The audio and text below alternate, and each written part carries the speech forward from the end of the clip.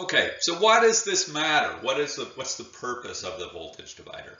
Well, here's a very simple little circuit that might actually be a sensor circuit. What it is a voltage meter here that has a really high resistance. What does that do? Well, that keeps any current from moving through this part of the loop.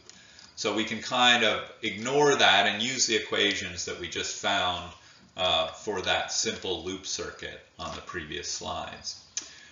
If we know E1 and R2, in other words, we'll make this circuit with known values, and we have a voltage meter here, and voltage is pretty easy to read, we can determine what R1 is.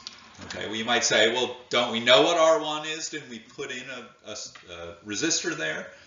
We could, but more usefully, we'll have some resistor here that changes with conditions, whether that be temperature, strain, or force.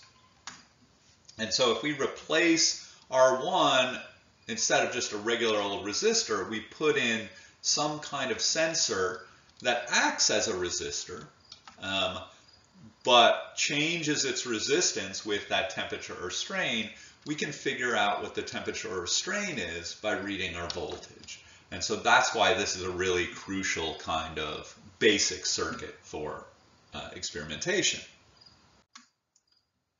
Here's a simple example of that, another way we can use a voltage divider that's called a potentiometer. Now, what happens here is we have an unknown voltage here that might be produced by some sensor circuit. And so that gives us a wider range of things that we might be able to measure with this. Anything that's going to produce a voltage based on a change in physical conditions. We set up this circuit so there's a little galvanometer here that just tells us what direction the current is going. And then we have an adjustable resistor that's called a potentiometer. And we can turn the dial, and basically it's going to move this contact point along this resistive wire. What good does that do? Well, it changes R1 and R2, right? R1 is here, R2 is down here, but if I move this contact point, now R1 is smaller and R2 is bigger. So I can move that contact point until G stays the same, okay? In other words, the current's not going in either direction, which would tell me that my voltage here is the same as my voltage here. Okay, so I adjust my potentiometer to find the place where this voltage is equal to this voltage, and I can calculate this voltage using the equation with R1 and R2. Okay, because I can basically figure out how far along this resistive wire my contact point is. And so the position of that contact point tells me my voltage here. The fact that this is not moving tells me that my voltage here is the same as my voltage here.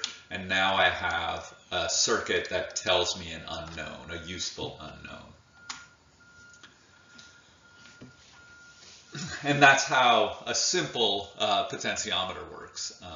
So we can use a voltage divider in a couple of different ways to tell us about some kind of physical condition that's changing either a resistance or a voltage in our circuit. And that's an introduction to voltage dividers.